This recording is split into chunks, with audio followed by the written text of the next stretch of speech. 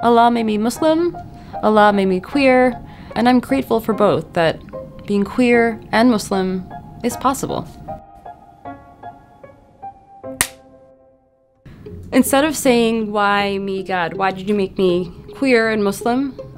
What if I turned that around and said, thank you, God, like alhamdulillah, and expressed gratitude?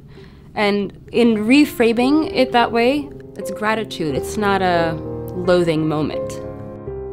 So when I came out to myself as actually a lesbian when I was younger, it almost was like, whew, this is how I think heterosexuals know they're straight, like, this is who I am. But then I did start to like worry about, my family is never gonna accept this. The same way if I was 14 and straight and wanted a boyfriend, I could never talk to them about that either. We never talked about sexual activity or identity or sexual agency. I just assumed that I would have to be quiet and silent about it. The truth is they're not really that okay with it, but the not okay from what I started with to where I'm at now is worlds difference. And interestingly, I love the version of not okay with it that they are. Some of us take the Quran literally, some of us don't take it literally.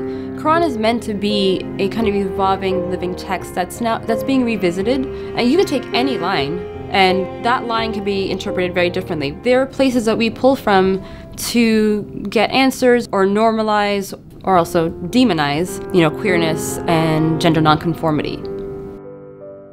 As somebody who's made it to 35, and that's not an old age at all, but I remember being 12, 13, 16. I never thought I would make it to 25. And it wasn't because of any particular or one reason. It was just because I had never known somebody who was 25 and over, from my family, from my background, living this permutation of identity.